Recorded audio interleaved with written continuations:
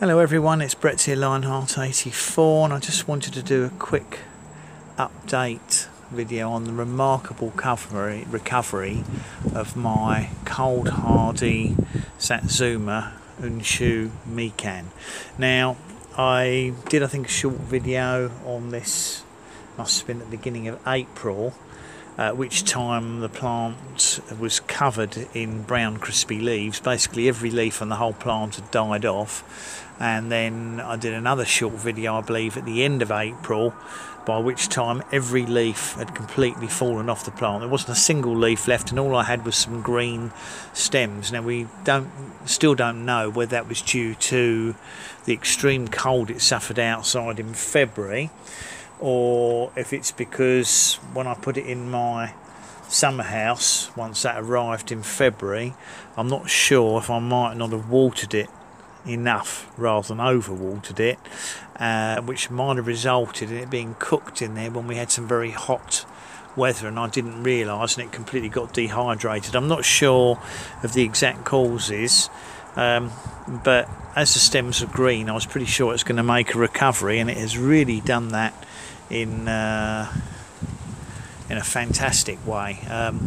I'll try and superimpose the pictures of how it looked in April so that you can see, and I was worried that I was going to lose the plant. There are a couple of branches with slight dieback on them here, but as they've got a lot of green, there's a couple of branches with dieback. There's one there, I think I saw one somewhere else.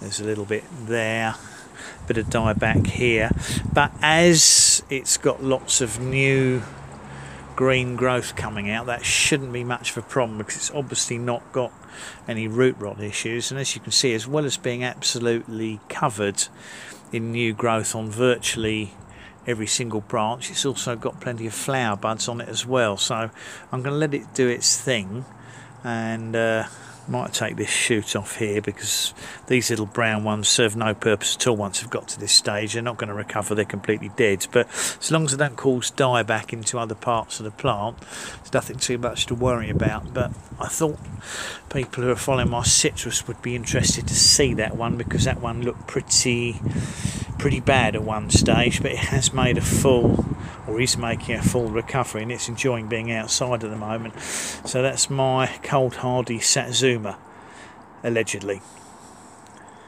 Thanks for watching the update video, everybody. Much appreciated. Please give me a thumbs up, share it with anyone you think's interested.